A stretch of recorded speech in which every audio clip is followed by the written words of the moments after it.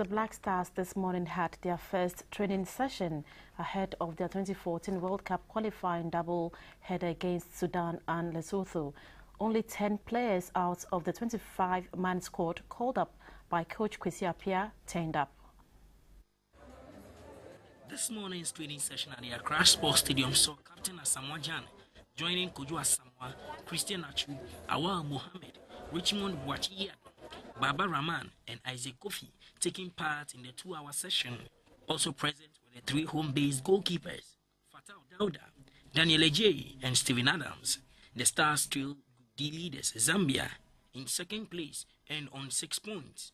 Victories over Sudan and Lesotho will bolster Ghana's chances of qualifying for the 2014 Mundial in Brazil.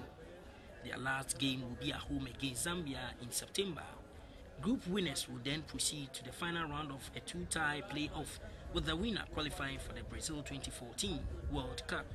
Training continues tomorrow, hopefully with a better turnout before the team leaves for their camp in Ethiopia on Thursday.